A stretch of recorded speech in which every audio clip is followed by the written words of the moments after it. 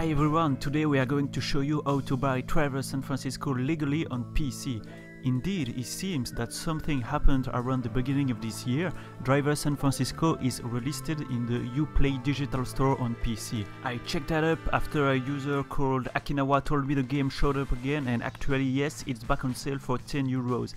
Type Driver in the search and you will get 35 results. Scroll a little bit and Driver San Francisco will be there waiting for you.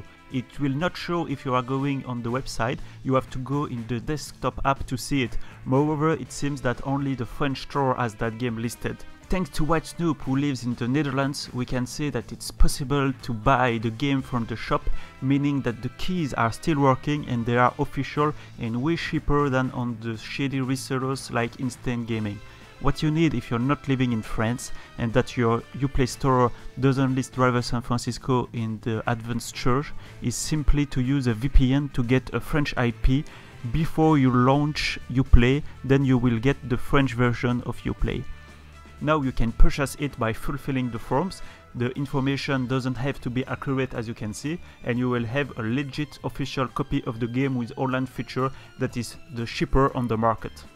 So is the petition from Nick Robinson, which hit 100,000 signatures, that made it come back. Since it's only back on Uplay PC, not on 360 nor PlayStation 3, and it only shows on the desktop app in France, I think it may have to do with a glitch in the store, since the page information says the game was released on 3rd January 2010.